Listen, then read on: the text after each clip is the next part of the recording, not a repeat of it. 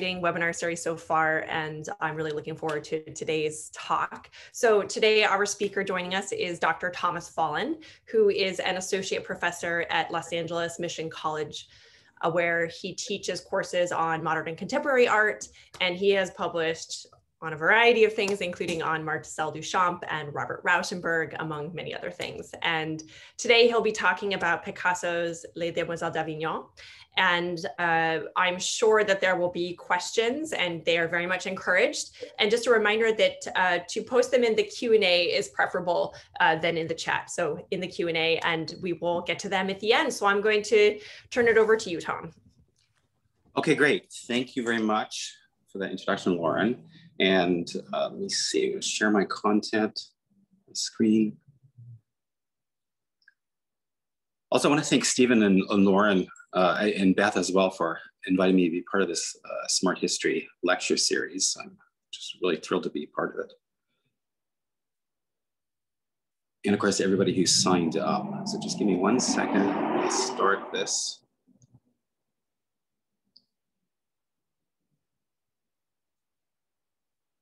Well, for some reason, just my luck. It seems to be taking its time starting. Well, while I'm trying to load this, let me just say I teach, so as Lauren mentioned, I teach modern and contemporary art history classes, and I also do a Renaissance to modern survey. And so in teaching this painting, particularly for the larger survey course, it's a really excellent introduction to modernist abstraction, which began during like the post-impressionist period in the West, in Europe, as artists start to migrate away from realism and in heavily symbolic subject matter. And this painting is also a really good introduction to Cubism. So again, I'm trying to figure out, okay, I think we got it. I'm sorry, my share thing seems to not be working. Tom, would it be useful if I shared your PowerPoint from my end and you can just direct me when you want to advance the slides? Yes, let me just try one more time because I think something might have. Okay, so live broadcast is in the stop. Do you have stopped screen sharing? Okay, wait. I'm going to hit broadcast one more time, and then if it doesn't work, yeah, sorry about this. Start broadcast. That's odd. It worked just like 2 seconds ago. Okay, it's working. Can you see my screen now? We can, and we can hear you just fine. Everything looks good.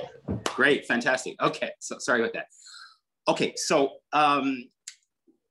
as I say, I teach this painting in the context of different survey courses. We spend a little bit more time with it in a modern and contemporary survey. But as I say, from a Renaissance to modern class, it's a really excellent introduction to modernism in general. And I have put up these 4 topics. These are sort of general topics that I think are really great ways to structure a discussion of this work. And they really make for great discussion points with students. One of the questions I always ask is how and why does Picasso appropriate African art?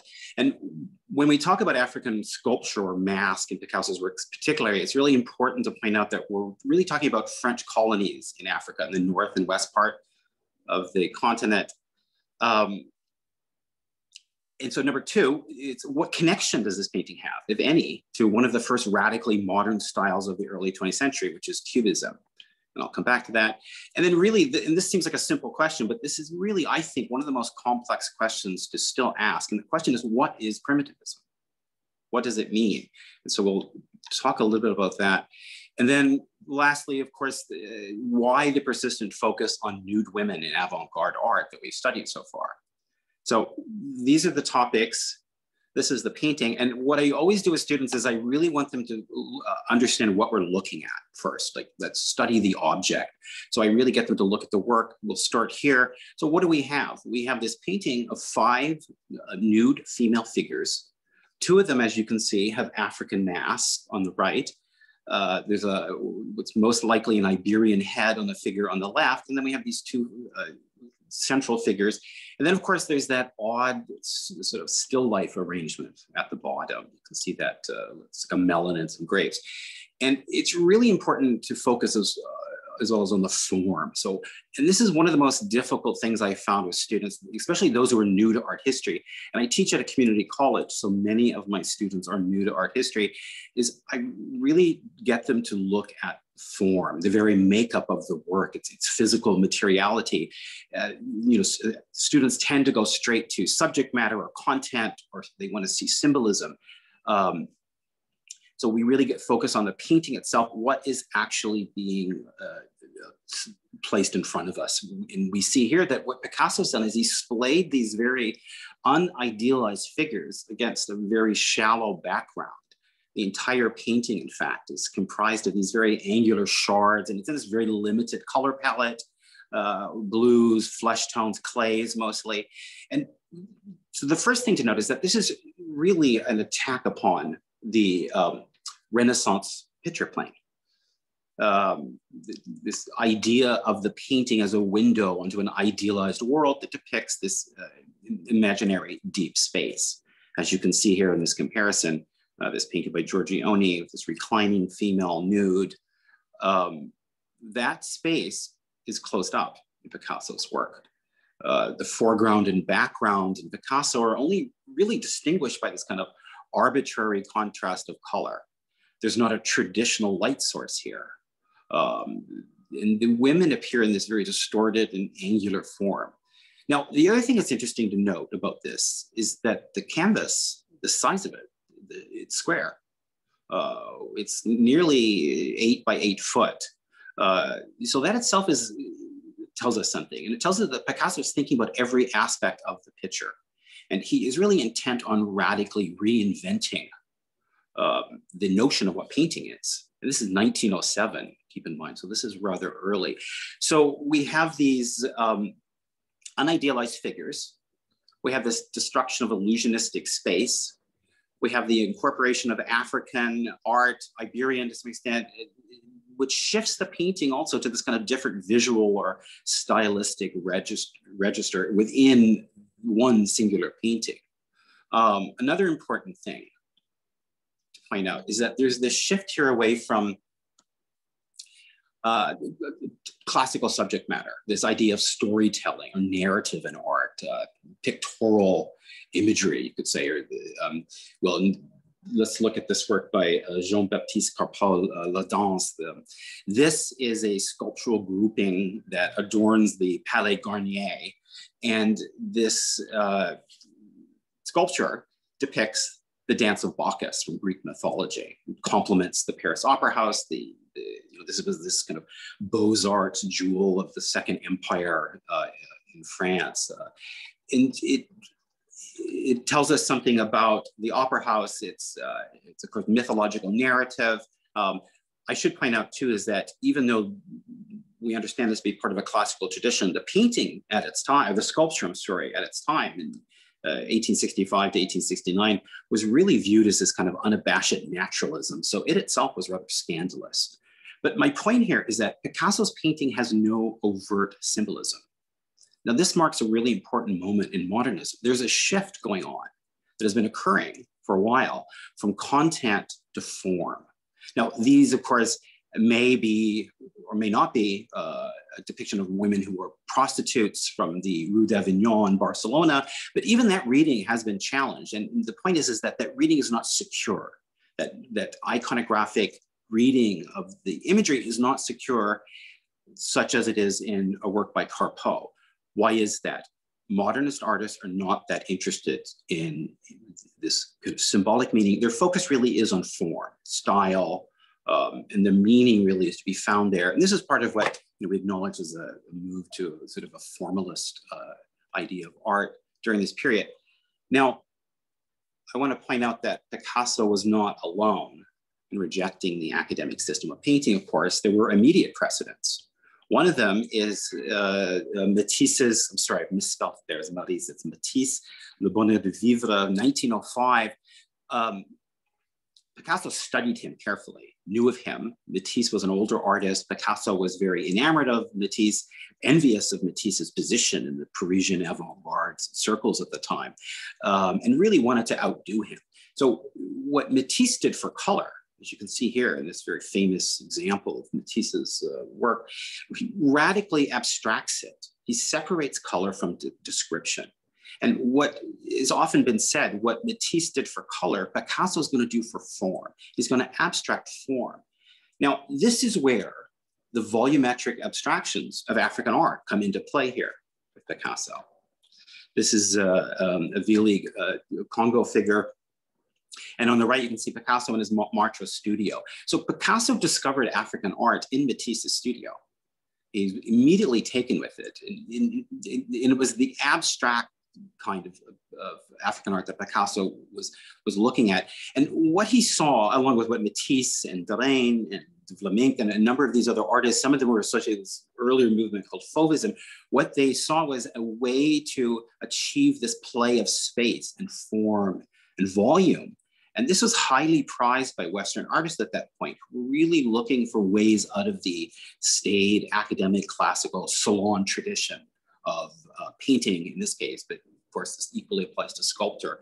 But these painters were really fascinated by these African objects, these sculptures that they were encountering.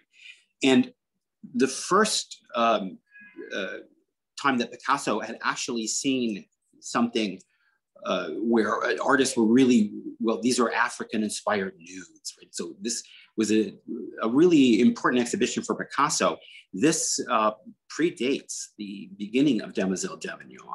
And it's these two paintings, the first on the left by Matisse and then the work by Derain, that really impacted Picasso. And it's at this point that he starts to work on Demoiselles d'Avignon using African art. He also looked at a multitude of print sources.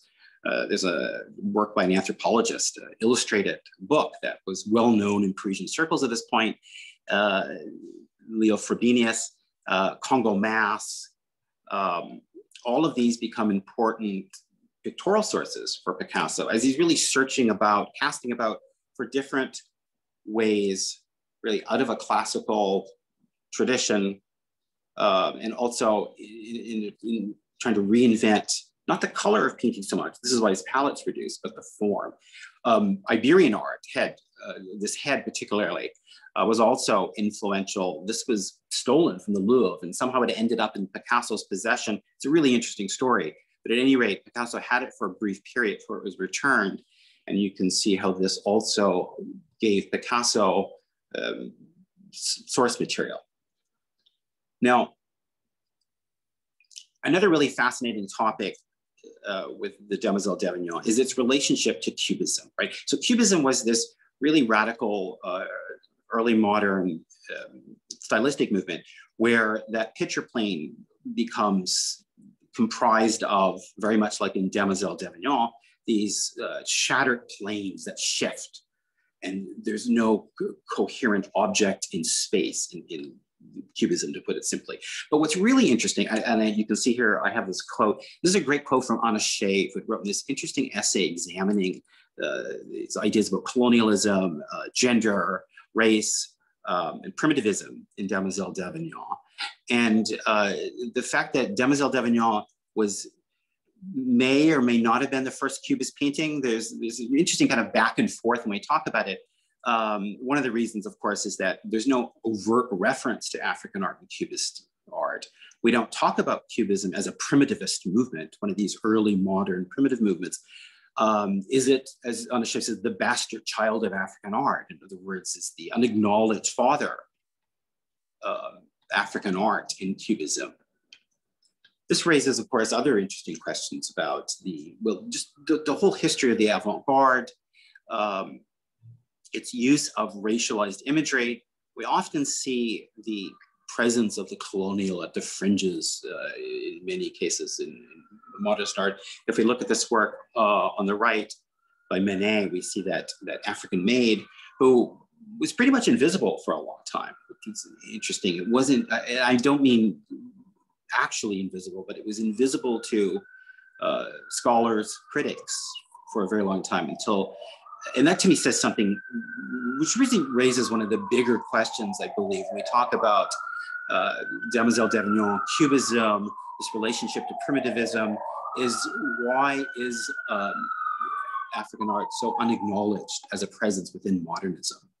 Not just African art, but non-Western art in general. I'm sort of shorthanding the term primitivism with my example of Africa, but we have to look at other sources of non-Western art as well. And all of this really too is part of a legacy of the present moment when we think about issues pertaining to, well, not just race, but also of course gender. We can't not look at Demoiselles d'Avignon and not talk about the depiction of these women. And often these two, in this particular painting, especially, they're collapsed. We have this collapsing of these bodies, of these very distorted, shattered, angular bodies of women with these African forms, African art forms grafted onto them. And you know, it's interesting, one of the most renowned accounts of this painting by Leo Steinberg posits that this is a representation of Picasso's fear about women. This is an example of, I guess, an iconographic reading being sort of imposed upon this painting. This depiction of these women was seen to be an aggressive assault upon the viewer. The viewer assumed to be male. Their sexuality in that painting appears to be diseased. These are diseased prostitutes from the brothel of Avignon. This is really sort of a, I don't know, a hysterically male approach to this painting. What's really quite fascinating is that women art historians do not take that view. They often take a really more sober analysis of this painting and really look at it as a construction of gender or construction of race, and really looking at the collapse of these two. And again, what does this tell us about, as I always call it, the modernist project?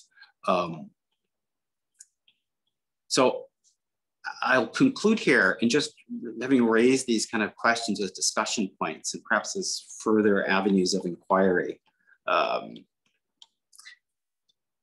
I think I'll stop right now and we can go to question and answer. Thank you so much. All right, thank you so much, Tom.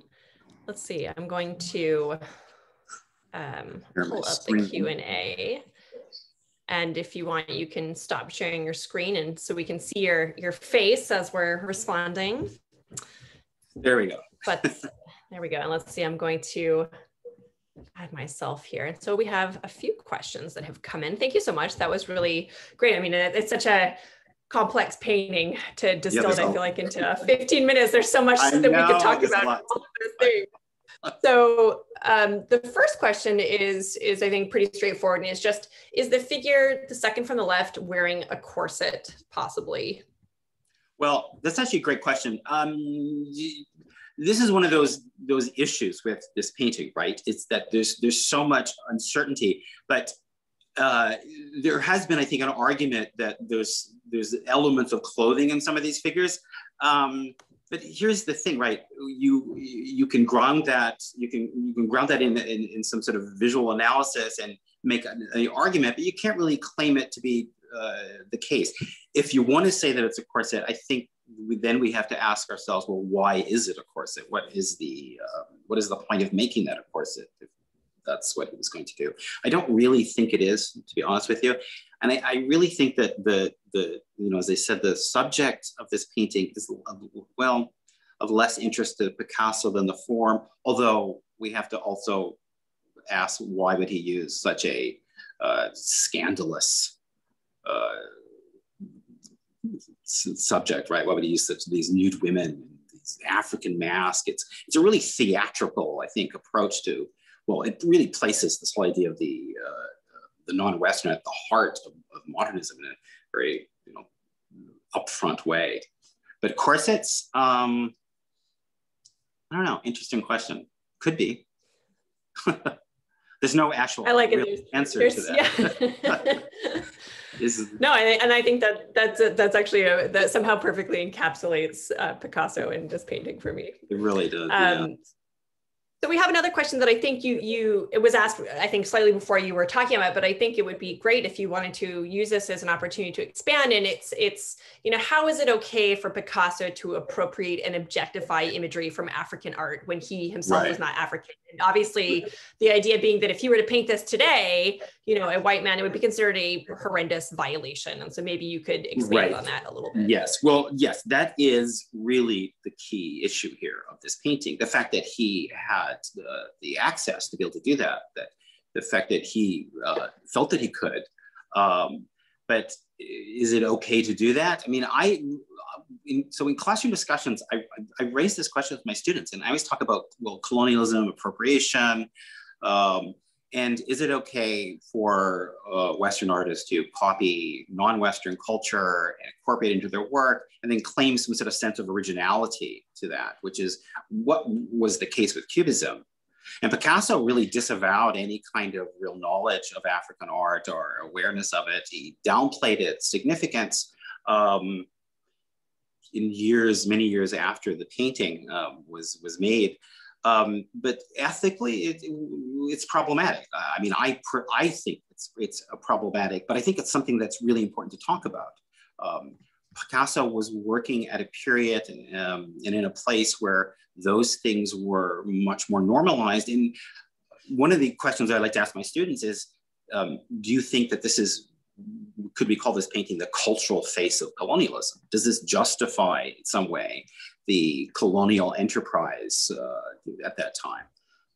There's been interesting arguments.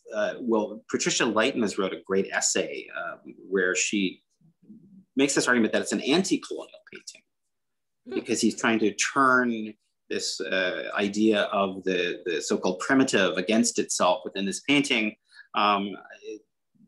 There's lots of literature describing this painting. It's a really kind of rich painting in that way because it really sparks this debate. But I think it has, again, there's a lot of contemporary relevance for these discussions. Also, we talk about what is globalism now, and how does this relate to primitivism? But in short, no, I think it's very problematic. I don't think artists can freely do that today. But I've had students who would respond when I try to position it in such a way that it's a little bit problematic, right, for this artist to sort of steal African art and then claim that it's his, or he didn't know he was doing it, or it's original, or he's changed it in some way. No, it's very problematic. One of the ways I think that Western artists addressed this issue was to, and critics was essentially to say that Western artists, and here's where we get to the heart of the problem, Western artists recognize in these the volumetric abstraction of African art, something that they themselves do not see. This is really what primitivism is, right? There's an assumption of a cultural superiority that's already built in that relationship. So no, I think it's a problem. Yeah, no, and I think that's a really important point that you just made at the end there, talking about primitivism and how that already built into that is this sense of superiority. So we have a lot of other questions, in fact. Okay. So I'm going to keep fielding them. I think some are pretty straightforward, but another one is Picasso's own psychosexual anxiety is often seen as part of the story here. And so what are your views on that? Well, my views is that I think for some reason, this is what I've never understood. People love to talk about Picasso's sex life, right? And how it plays into his painting. People don't want to talk about Rauschenberg's sex life and how that affects his artwork. But I really don't like biographical readings of art. This is just my training. I'm sort of anti-biographical. So I know that, the most famous reading, William Rubin has written about Picasso's work as an expression of some sort of sexual trauma. And Leo Steinberg, of course, wrote the famous essay, The Philosophical Brothel. I'm sure that there's an actual aspect of that. I mean, Picasso was, let's face it, he was pretty much a straight up misogynist, right? Can I say that in Smarthistory? He also had probably typical views about race of people of his time, right? So they were not as enlightened, perhaps, as people would ultimately become. But in terms of the sexual trauma and anxiety, yeah, I mean, obviously you could see that. But again, I think the point I try to make in my talk is that this is how men generally view this painting, like straight men, I should also point out. women tend to view the painting a little bit differently. So it's always important to think about who's viewing the painting, who's the assumed viewer as well.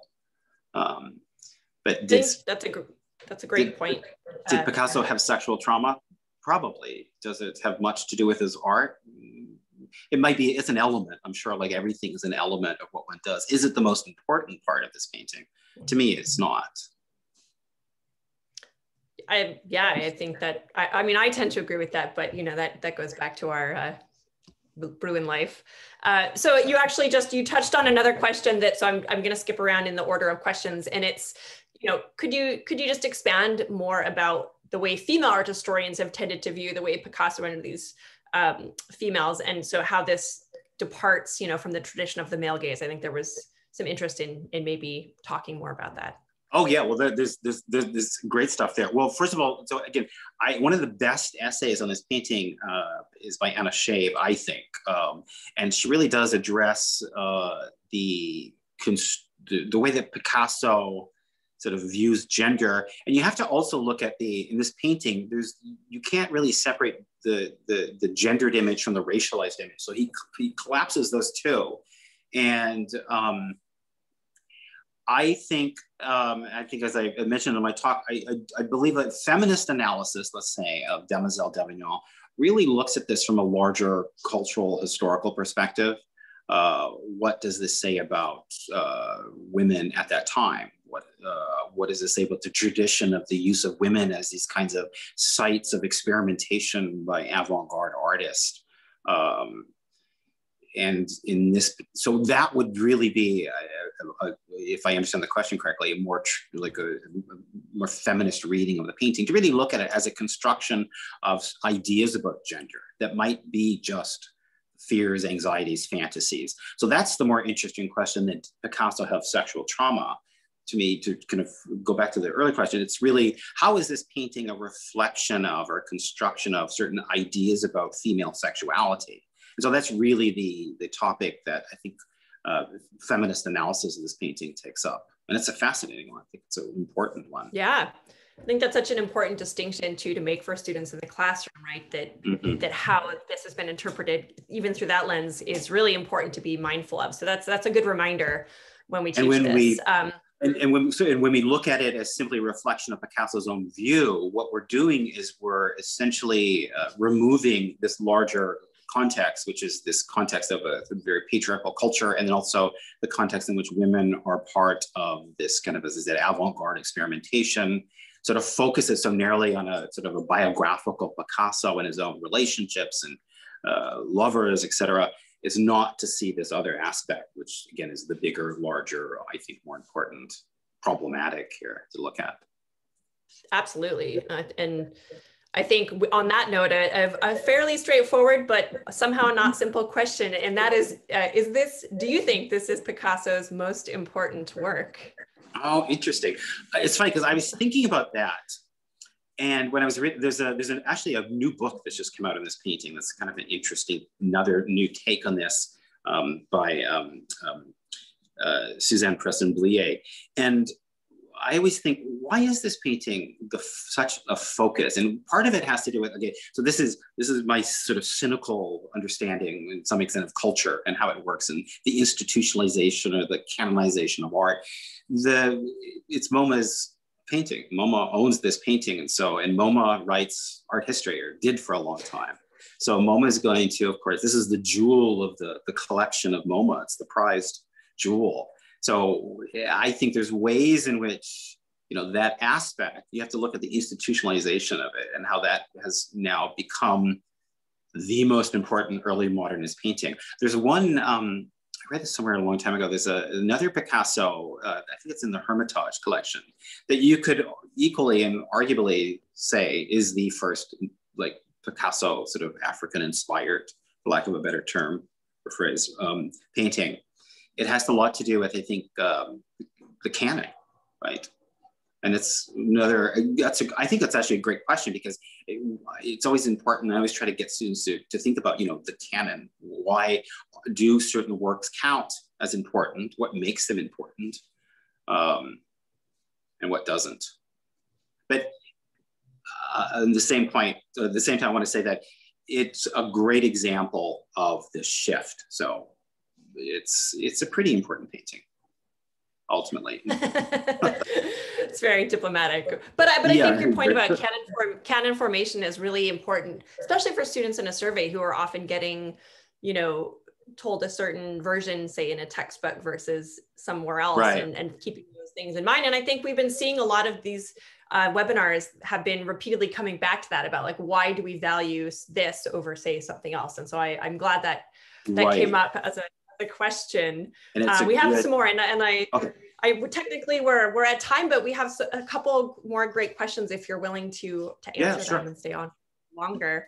Absolutely. One is about the preparatory sketches, and so why maybe you don't bring them in, or don't bring them in into your survey, or maybe just for this talk, which maybe propose a narrative between life and death. What was this last part of that question? It was why discount the preparatory sketches, which have proposed a narrative between life and death. I actually do talk about some of those preparatory sketches when I teach this. I didn't for this talk because it really just had to do with the timing, 15 minutes. The other thing is that there are so many of these preparatory sketches, and I think they discovered a trove of them not so long ago. It's difficult to, I think, sort of just address the mass of them there are. But yes, I know it tends to document the kind of stages in making this painting. I think it's because he went through so many different kinds of sort of approaches that it's really hard to pinpoint one sketch over the other as more or less significant. And I don't know if I guess I could just say it's important to look at, is it necessary to determining sort of the meaning of the painting? I feel like that kind of approach really leads to this kind of treasure hunt for the real meaning of the painting, as if there is just one real meaning. It's another avenue of investigation, I guess you could say. I don't tend to emphasize that so much because, again, I really like to use this painting as a way to get my students to stop thinking about subject matter, symbolism, and really focus on the formal aspect. And so I do draw attention to the sketches as part of a sort of formal experimentation. But as for the life and death symbolism, I mean, again, that's yet one of many other, I guess you could say, iconographic routes one could take, for sure. But it's not one that I generally address. Yeah, yes, we can. In a survey, we have to make choices, right? Right. A couple simple questions that I imagine you can address are, has there been scholarship done just on the fruit placed in the painting? Yes, there has been. And I think some of the ideas that come up of that, and somebody, if they know more about this, they can jump in. But one of the things I recall that has come up with that piece of fruit is that Picasso's kind of acknowledging, it's kind of like with the square of the canvas, he's kind of acknowledging the irrelevance of genre and subject matter. Because, if you think about it, Cubism is a movement where the genre, the genres are relevant to Cubism, right? It can be a still life, it can be a portrait. Everything is really just an excuse to abstract and reinvent the pictorial language of painting. So I think, to me, what that jar of fruit, it could be that. There's another, I think, theory that it has to do with sexual symbolism, going back to the idea of the painting as a representation of some sort of sexual trauma. It's an acknowledgement, really, of it's kind of like an art about art. It's an acknowledgement of the sort of the practice of painting itself. There are multiple and interesting theories to this. That's very interesting. My students always want to know about the fruit and yeah. Oh, they do. Yeah. Mine tend not to look at it. Oh, really? That's the first thing they see.